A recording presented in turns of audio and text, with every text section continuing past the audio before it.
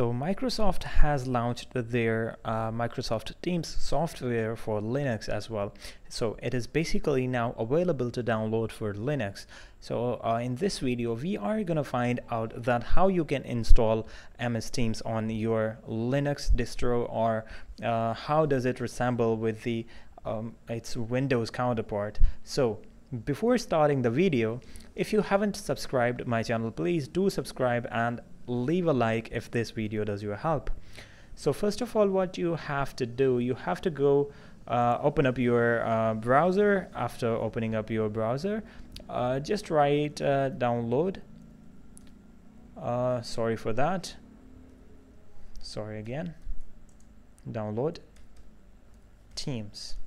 And here is Microsoft Teams download page. Sorry for my bad internet connection.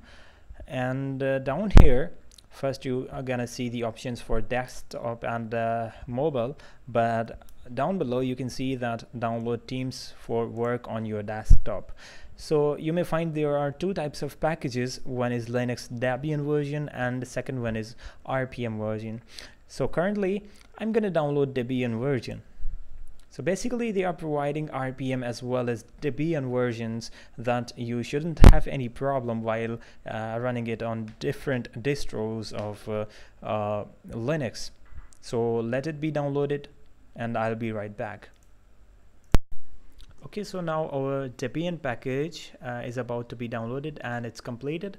Now we will have to go to that particular directory where it has been downloaded. For example, we have here in the downloads folder, just double click that one and it will open up that Ubuntu software which will install that Debian package. So let's install that one. I will have to insert my password over here, and it may take a while to install that software on your computer, so let it be installed.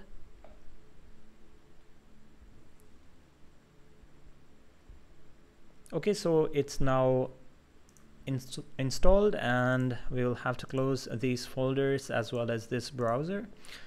Go to applications drawer and you may find that Microsoft Teams software in your app drawer. You can see that there is a banner of preview. So it's not the final release, which is a stable release of Microsoft Teams on this particular operating system. So just like traditional way, you will have to put in your Microsoft credentials on the first use. So I'm going to do that and I'll be back in a moment. Okay guys, so I'm back. It took a while because I had a very sluggish internet connection, and we are back here in on the dashboard over here. So sorry for that because I have already joined some Teams over here, but let's find out how does this software work. Although it is performing quite well as with comparison to its Windows counterpart, and there is no any performance flaws or hiccups or the bugs to be seen.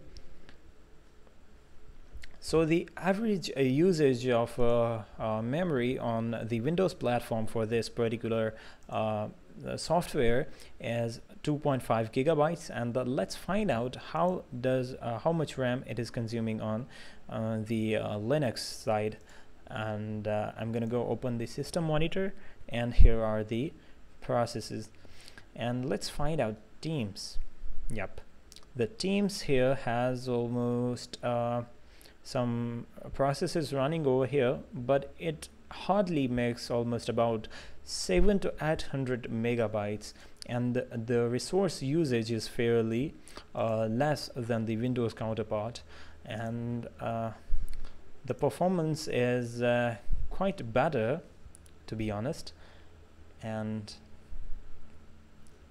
it is almost similar to its Windows version. There is nothing special or nothing changed.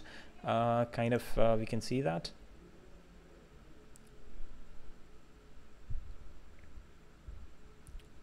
Okay, so there's no any performance drawback, although I have fairly old system, which is third generation i7 processor, so it may not be working quite well on Windows, because I'm also recording this session in the 1080p 60 frames per second. So I hope this video would be helpful for you. If you have any queries or questions, please do let me know in the comments down below, and I'll be getting you. So thanks for watching. Please do subscribe and leave a thumbs up if this video did help.